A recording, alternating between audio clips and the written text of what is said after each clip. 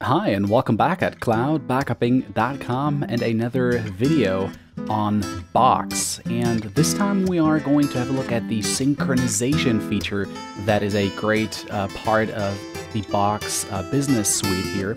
So you can download the Box sync software on box.com via your account, and I'm now currently using a Macintosh, but obviously this works for Windows as well, so there is no problem. If you are a Windows user, you can follow along just fine here. And also you can download that for your mobile device. Probably you've already seen my video where I reviewed the mobile software for the iPhone. So after the software has been downloaded, we can start the installer and see Box synchronization features in action. The installation is, of course, pretty forward. So you just double-click on the downloaded software and an installation wizard pops up that you just have to go through quickly, clicking on continue. And obviously, Box will need your admin password to perform the changes necessary to your operating system here. So we'll just quickly finish that installation.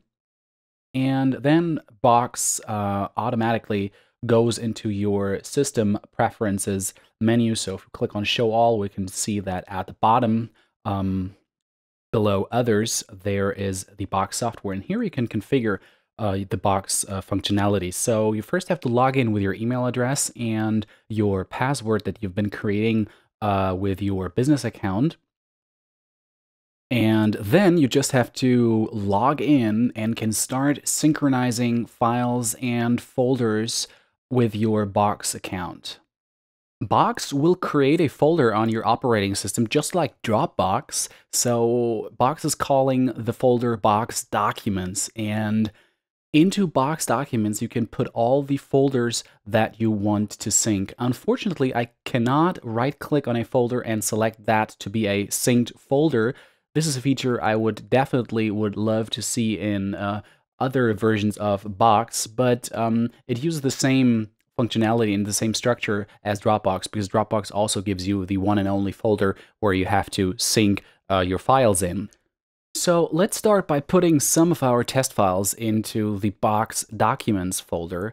Those test files are a mixture of audio files, video files, PSD. This is a test folder that I prepare for all the online backup and storage services to test the speed and the reliability. So here I will just drag and drop some of my test files that I have prepared here. So just click one file and scroll down and put those files directly into the Box Documents folders. And the analogy works the same. So the computer transfers the files into the Box Documents folders, and then you see those little circulating arrows at the side of the files indicating that Box is working on synchronizing your files with their servers, that you can have access to those files wherever you go. As you can see here, our files have been moved automatically to a default sync folder. Obviously, you can rename the folders and organize all your files from within that folder.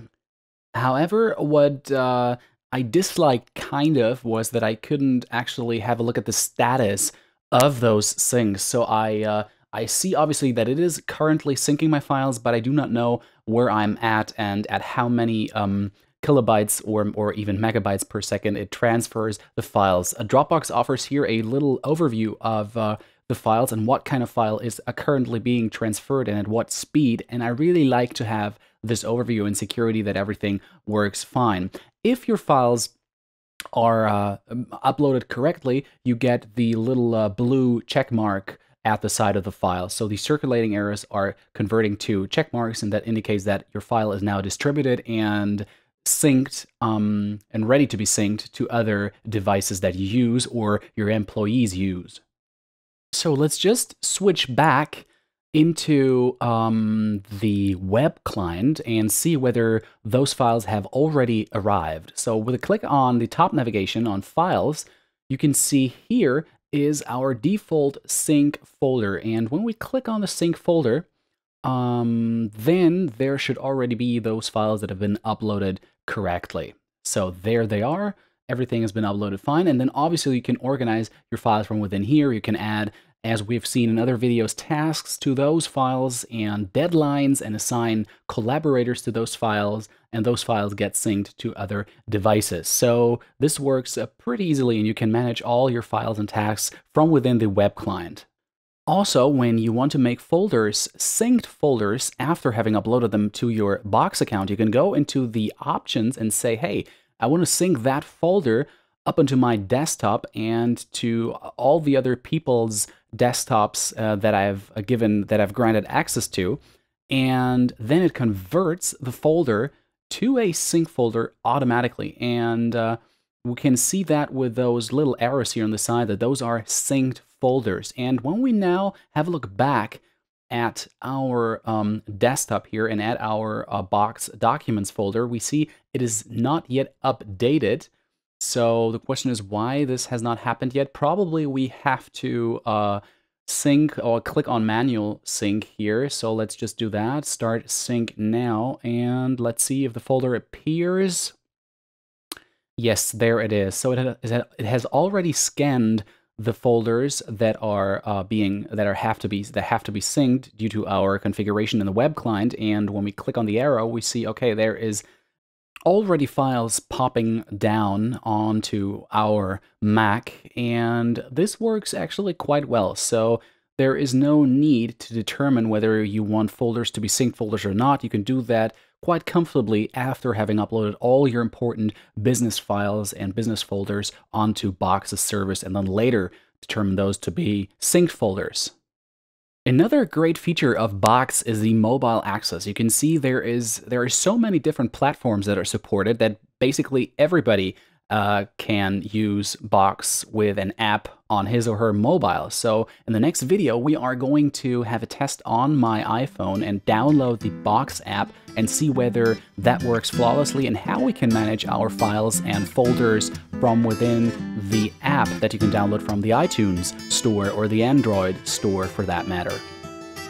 Okay, I really hope I could help you getting an overview of the synchronization feature Box offers, and I hope it could help you judge a little bit if Box might be a service for your business as well. If I could help you, please do leave a comment, or if you have a question, email me or get back to me on my social media channels on Facebook or on Twitter. I'd be more than glad to get back to you and answer your question.